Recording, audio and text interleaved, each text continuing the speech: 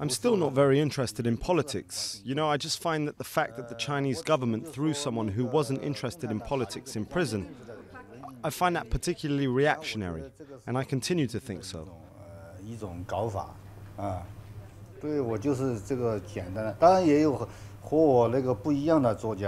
Obviously, not all Chinese writers have chosen the same path as I.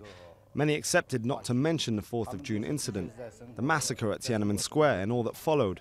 And for me, they're like women that have allowed themselves to be sterilized. So as long as they write and they lead happy lives in China, they sell well. It's all fine, but I can't accept that. I continue to be extremely fertile and reproductive.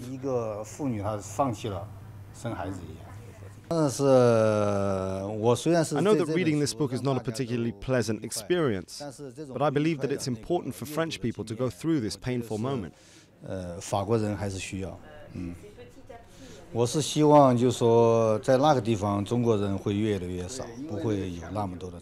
Normal Chinese people don't have the means to buy airplane tickets, and I don't have the money to spend what all these corrupt Chinese are spending in the French shops like Galeries Lafayette nowadays.